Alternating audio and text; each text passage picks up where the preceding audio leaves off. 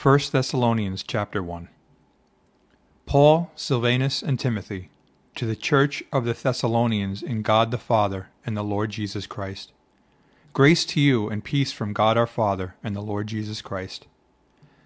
We give thanks to God always for you all, making mention of you in our prayers, remembering without ceasing your work of faith, labor of love, and patience of hope in our Lord Jesus Christ in the sight of our God and Father, knowing, beloved brethren, your election by God.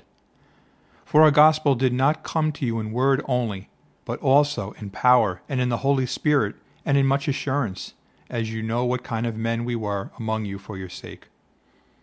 And you became followers of us and of the Lord, having received the word in much affliction with joy of the Holy Spirit, so that you became examples to all in Macedonia and Achaia who believe.